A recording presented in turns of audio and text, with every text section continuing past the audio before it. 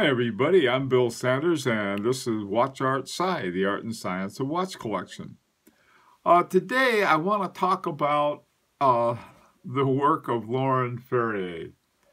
Laurent Ferrier is the third generation watchmaker. His grandfather and father were both watchmakers, and he worked at Patek Philippe for 37 years before he started his own company in 2008. If that rings a little bell that says, hey, that sounds familiar, the same was true with Philippe Dufour. He worked at Patek Philippe for a number of years before he went off on his own. One of the interesting things is that he was a race car driver. It was more of a hobby. I mean, here he was working at Patek Philippe, and when he had some time, he'd go out and race cars. And in 1979, he and his two other people that it was a 24-hour race, came in third. The more famous person came in second with his team, and that was Paul Newman in 79. Anyway, the important thing about that, the gentleman that was one of his racing partners was Francois Séverin. And Séverin was an industrialist and knew the talent that Laurent Ferrier had and was trying to talk him into starting his own company. Well, it took him about 30 years, but he eventually did it in 2008. And one of the main financial backers was Francois Séverin. Okay, well, so that's sort of the background. Now, one of the things about racing was that race car drivers are very interested in the mechanics of their machines. And so there was this interest in mechanics that was passed over to perfectionism in watchmaking. Now, if you're going to win races, perfectionism is a good thing. The same thing is true in making wonderful watches, and he made a lot of wonderful watches for Patek Philippe as well. Okay, so let's take a look at some of the major accomplishments of Laurent Ferrier. Probably one of the most important is called a tourbillon double hairspring. I put a little picture of it up there, and you may remember if you saw the video that we had on H. Moser, that he also had used a double hairspring, and the reason was that the two hairsprings in opposite shifts would keep everything in centered of pivot for the balance wheel.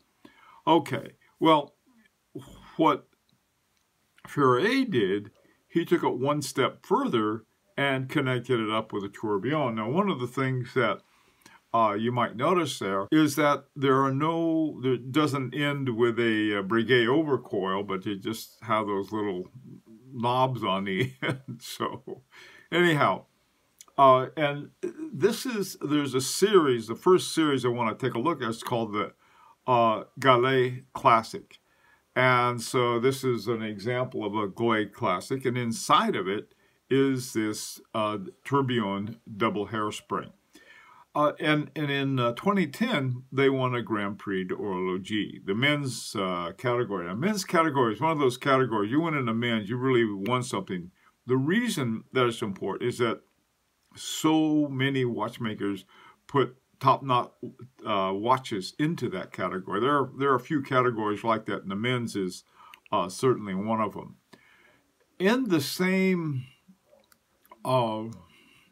sense, what they have is these wonderful images that are labeled of their movements. Now, if you go to the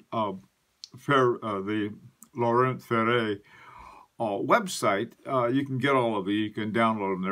They're one thing about their website I really like. And at the bottom down there, you can see the tourbillon. Now, if you can see the escapement there, notice that it has those, I call them bear claw teeth on the thing. that sort of are sticking out. Now, I mention that as important because it'll be a reference later on. I'll be talking about another fantastic thing that Ferrier has done. So that's where but beneath all of that is where you have your double balance spring tourbillon.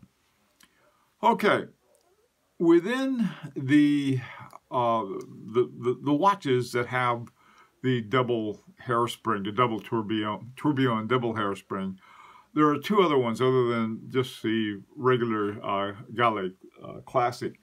One is the classic, what's called the Classic Dual, and it's called Dual because you can see the tourbillon from the front. If you turn it over, you can see it from the back, so you can see the tourbillon on both ends. The other one is called the Classic Square, the Gallet Square, the Gallet Classic Square, and it's just another design that uses that same movement. Okay, now a second really incredible movement that that came out of Ferrier is called the Gallet Micro-rotor Natural Escapement.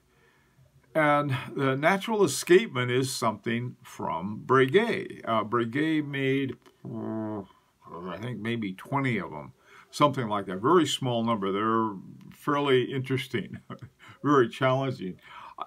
Look at that very carefully, and you'll notice again, you don't see the typical escapement wheel with the bear claws hanging off of them. Instead, they just look like you can't see them at all. In fact, in that picture, it's pretty small. So let's talk a little about the Gallet Micro-rotor natural escapement. And here is a diagram of one. This isn't the one in Ferrier. This was a more general one I got.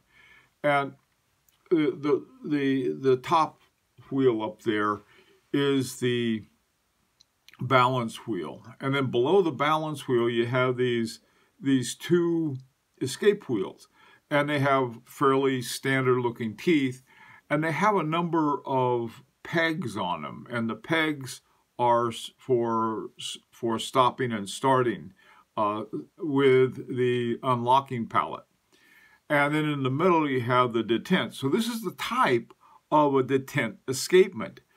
And the reason, if you remember, is because they're trying to reduce friction. And by reducing friction, they increase accuracy because there's not the same amount of interaction that was likely to throw things off. Also, too, this is a way to reduce the number of services that something needs, okay? Because there's less friction, it's not going to wear out any kind of lubricant that you had. Now remember, when Breguet did this, the lubricants were pretty bad. Today, they got really good lubricants, so it's not quite the same problem. But it's an interesting thing with mechanical watches. Now, the natural escapement is used on a number of watches, and it's used in conjunction with the Gallet Micro-rotor. Okay, it's called the Gallet Micro-rotor escapement. In 2015, the watch, the square version, it's just the square is one of the versions that they have. The square version of the Gallet Micro-rotor won a Grand Prix. This time it won something called the Horological Revelation. And I think it's the revelation was that this is something Breguet had done quite some time ago, and Laurent Ferrier figured out how to bring it back. Now, here is where you have most of the models. You have a 40 millimeter and a 39 millimeter. If you look at it, the brown one and then the dark blue one in the middle on the top is a 39, is almost, it reminds me of a Moser. Very, very clean, almost nothing on it, on the 39 millimeter. And if you compare that to 40 millimeter, which has all of the hour markers plus the small seconds at the bottom, which is a very typical kind of thing. One of the more interesting ones is called the Montre École. which is a school watch. And it's, I'm not sure, it was maybe when Ferrier was a student, he built such a spectacular watch that he thought, well, heck, I can just bring it out again. It was no sense wasting it. The square, I mentioned the square already. Now, one of the more interesting ones is the régulateur, and our regulator. This one has a single hand, and it's a minute hand that goes around the watch. And then it has the hour hand in the top, the subdial at the top, and then another small seconds subdial at the bottom. There's one version of that. By the way, too, the 40 millimeter, the 39 millimeter, and the square come in a lot of different dial styles on those. Okay, another one I really like, and this is in a category, separate category. The movement is almost identical. It's a micro-rotor with a natural escapement, but it has a couple of other functions in it, so that to set the, these are dual time. There's a regular one, and then there's one with an enamel dial on it. That's they have a lot of different kinds of things you can choose from.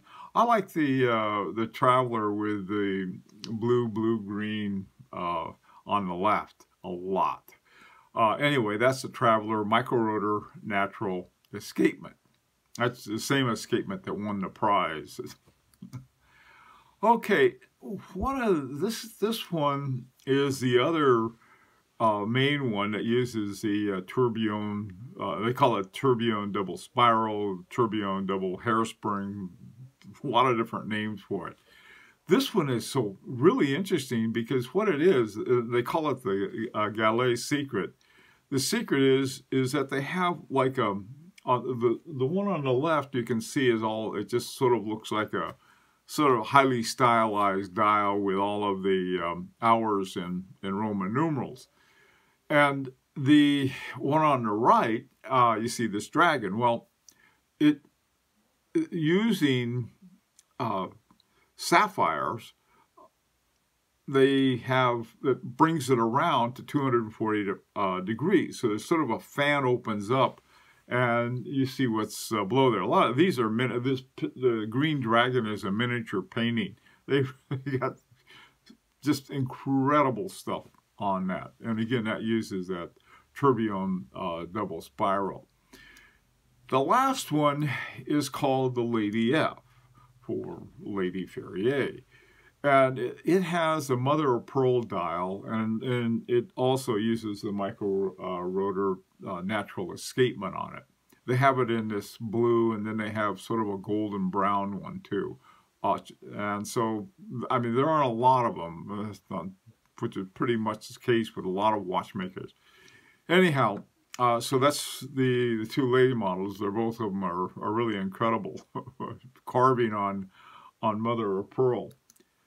Now, the final thing I want to talk about is just the incredible finishing. The enlace and the beveling, I mean, there are even bevels on the spokes of the wheels, of the gear wheels. And then there's this rounded beveling on the different plates and bridges and so forth. These things, I mean, one of the reasons I think that the glass on the back of the watch is as big as one on the front. There's so much to see. They're really beautifully done. Here's another example of black polish. Black polish is something that you put on your steel parts, and it just, they look fantastic. Now remember, these are all waterproof sealed, so once it's done, they stay that way for a very long time. Fantastic watches. They are expensive. They start around $40,000, and I think there may be one that's 35. I'm not positive on that, but these watches are really what your exceptional horology looks like. These are above high horology. They only make a couple hundred of them a year, and I think there are like 10 people who work with Laurent Ferrier.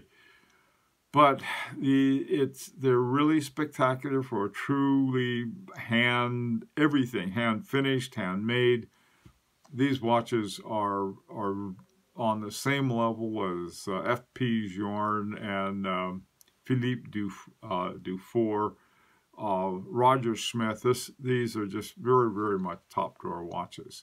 Well, anyway, love to hear your opinion on it, what you have to say, what you think about it.